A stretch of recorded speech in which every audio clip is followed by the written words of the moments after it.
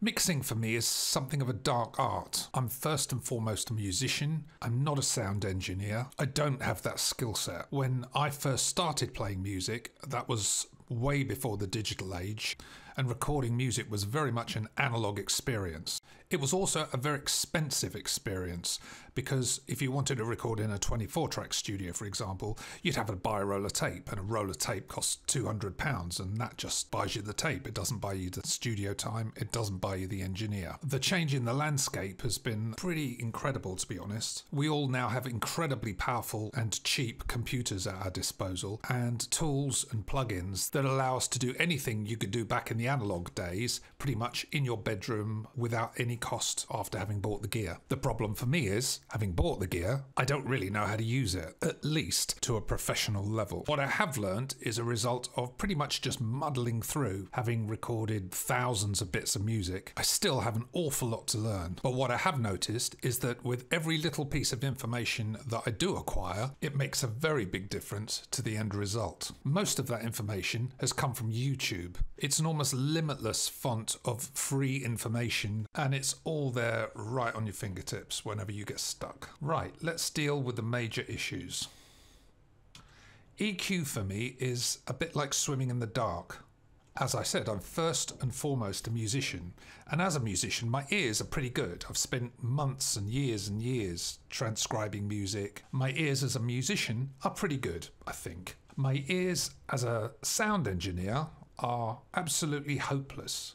The issue I have is that if you said to me, for example, 250 hertz, I would have absolutely no idea what that means in terms of an audio sound. I basically can't hear it in my head. A maxim I use as a musician is, for example, if you're learning a scale and you want to improvise over a scale, if you can't hear that scale in your head, or for example you can't sing it and reproduce it that way, then you don't know it. And I feel it's the same for sound engineering. So when I have recorded something like a guitar or a vocal or anything really, and it just doesn't sound right, I don't really have the ability to hone in on that sound to find any frequencies that are problematic. I just can't hear it.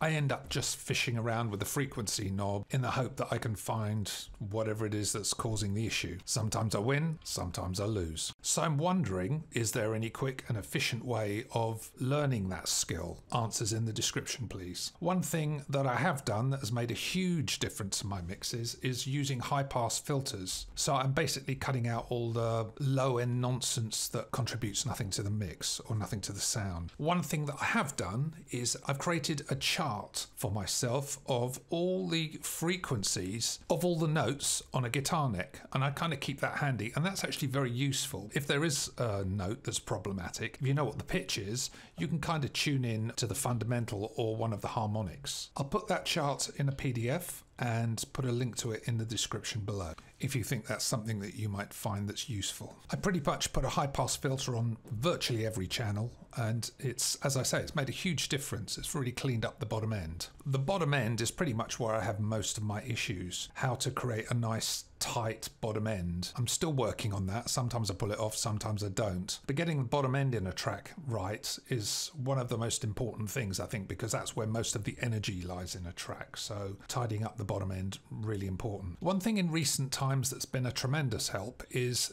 the availability of quite cheap studio monitors. And I find that even the cheaper ones actually produce really, really good results. I've got some Yamaha 5 inches and I've got some Mackie 8 inches. I generally mix on the 5-inch Yamahas and then use the larger monitors just to see that the bottom end is doing what it's supposed to do and there's no crazy stuff going on. I've been a Cakewalk user pretty much from the very beginning and still a Cakewalk user today. Within Cakewalk, there's this thing called the Pro Channel, and within the Pro Channel, there's this thing called the Quad Curve Equalizer, which allows you to hone in on various different frequencies and affect the Q and the frequency. It's a standard kind of equalizer that you get in DAWs these days. I just wish I knew how to use it more effectively. Okay, compression. Compression is a tricky task to get your head round. Most of the plugins you tend to get today tend to be emulations of classic pieces of gear like the LA2 and what have you. The issue I have is most of these classic compressors that get used in the studio, I've no experience of using. So I don't know really what they do and how they respond to an input. So it doesn't really help me that they are emulations of these compressors. What I need is something that's a little bit more graphic. So the compressor I tend to go to is this Waves compressor here. It's called a C1 compressor, and it comes either in a mono form or a stereo form. And what it gives you is a big square, and it allows you to manipulate that line to show you the threshold, the ratio, and the attack time and all that stuff. So that's very helpful to me because it gives me a visual idea of what's going on with the input signal. It's also got really good metering, and so that helps as well because I can see what's going on. Whereas a lot of these other compressor products, the metering's not really kind of there. So you kind of got to do it by ear, which I'm not there yet, and I can't really hear what is going on basically. So having this visual representation of the input, the gain reduction, the ratio, and that kind of stuff is really, really helpful to me to quickly, or not so quickly, get to the result that I want. And I find this kind of really, really helpful. I know what you're all going to say. You're all going to say that, well, you really should be able to do it by ear because that's ultimately what the final product is. And you're right. It's just without that kind of metering, for me, it's kind of guesswork because I don't really understand what the compressors are doing and how they're affecting the input, as I say. Another issue is, I think one thing that's absolutely critical about compressors is getting the attack and release set up correctly. I find that, as I say, a bit of a dark art. I'm not there with it yet. I'm still working on that one, so any tips that you can help me on that would be great. One thing I do like to take as much advantage of as I can is placing things in the stereo field. If you listen to a lot of Beatles records that were recorded on 4-track, they're just mixed in the most bizarre way due to necessity because they only had 4 tracks available to them. So in some tracks you might get all the vocals to the right and all the drums to the left. And they sound like great to listen to, but the actual stereo field is really, really peculiar in how they're mixed. I mean, that was just a limitation of the gear that we. But even modern records, like for example Van Halen, so the mixes can be all the guitars in the right, all the bass in the left, and the drums plumb in the middle. That actually sounds quite radical to me. These are terrific sounding records, but to mix, I'm not quite at a place yet where I'm prepared to be that radical with a mix. So I think the thing that I'm fighting is to avoid mono-ness where everything is like right in the middle of a mix. But it's hard to get away from that, and it's hard to be brave with your mix, with my mix I should say. Another thing I find problematic is that a lot of keyboards, a lot of soft synths and plugins always tend to have a stereo output, and that kind of is a bit restricting really, because it means that for the stereo to work properly you've really got no option but to put it plumb in the middle of the mix to get the benefit of that stereo mix, but you might not necessarily want it in the center of the mix. So what I find myself often doing is doing this kind of on Cakewalk. On each channel there's an interleave switch which monofies everything, and that allows you to pan a mono signal either to the left or the right. Yeah, still struggling with that one a little bit, work to do there. Another plugin that I like to use is this plugin from Waves called the S1 Stereo Imager, and it allows you to push, for example, a mono signal out to the edges of the mix, and it works wonderfully. It works very, very effectively, and I use that quite a lot when you've got something, for example, a lead instrument or a string instrument that sits right in the middle of the mix, and then you've got something in the background like the strings, and then you can push those strings to left and right. It works very effectively. I do also like doing Dark Side of the Moonish panning, so you've got sounds and stuff that pan from the left to the right. I know it's a little bit corny, but I really like doing it. I think it adds a lot to a mix, makes it more interesting. One plugin that has helped more than any other to improve my mixes is this plugin by a company called Sample Magic, and it's called Magic AB. And what it allows you to do is load up a whole bunch of reference tracks in these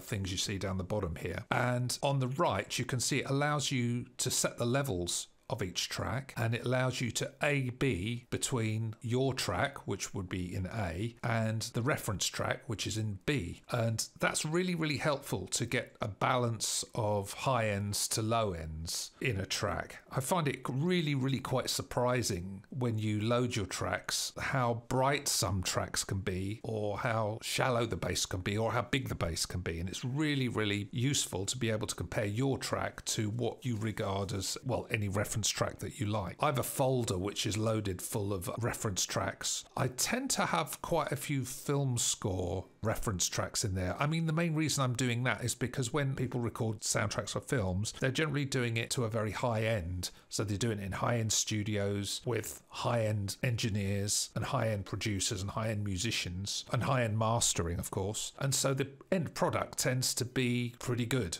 I would say. One of my favorites is Gladiator, because I think Gladiator is one of my favorite soundtracks, but there's a whole bunch of them. So it's really good to get them up to see what the pros are doing and what the pros make their soundtracks sound like compared to what you're doing. And then you can make adjustments in your mix to compare it with the reference track. Yeah, so that's like really useful, particularly, as I say, in getting the tonal balance right. I would highly recommend anybody getting this. I've got a bunch of reference tracks, as I say. There's a bunch of soundtracks in there, but there's other records that I find the fidelity of those records is really high. There's a Pat Metheny album called Still Life Talking, which I think sounds amazing. I tend to do a lot of guitar stuff, so there's a couple of Larry Carlton albums I really like. There's an album called Sleepwalking, or Sleepwalk, I think it's called. There's a track in there called Bluesbird, which I think sounds great, so I tend to get that one up, and a whole bunch of other tracks. Magic AB, really, really useful. Okay, bus effects. These I kind of use in conjunction with Magic AB, the plugin that I just talked about, to adjust things like compression on the output. Generally, there's this Waves graphic equalizer that I tend to use to hone the EQ of a track. Compression on the output bus I find really, really difficult. I'm amazed at a lot of commercially produced albums at how much compression there is on these tracks, but they sound great. They sound really, really good. When I seem to put a lot of compression on the bus compressor, they seem to sound a bit small, and I'm not sure why that is. I really haven't got my head around that yet. So I tend to use only a very, very little amount of compression. I don't know why. It's a difficult one for me to get my head around, because as a musician, this runs counter to a lot of my instincts, because for me, as a musician, dynamics are really, really, really good. They're a good thing in music. So when you stick a compressor on the master bus,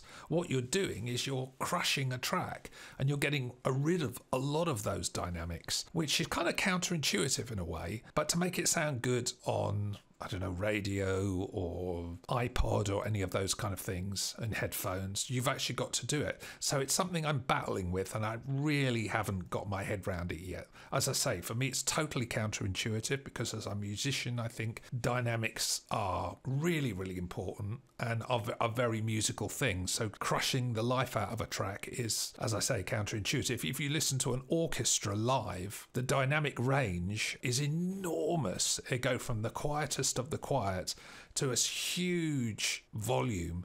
That's music. That's what music should sound like, but it doesn't always sound great as a recorded medium. So how you find the balance there is something I still haven't got my head around, and I'm really, really fighting with. So I tend not to do a lot of compression. I think my tracks suffer for that, but I don't really know how to fix it. So if you've got any ideas, put something in the comments, please. Okay, hope you enjoyed this video. If you can offer any suggestions to me, I'll be more than grateful for any advice that you could give me, so I can improve my mixes even further. What I do notice is that, as I said earlier in this video, every new thing that I learn seems to make my mixes better and better and better. It also makes me want to jump back to mixes I did years ago just to remix them, to apply all this new knowledge I've learned. But I haven't got time to do that, so yeah, so any help you can give. So thank you for listening, and see you next time.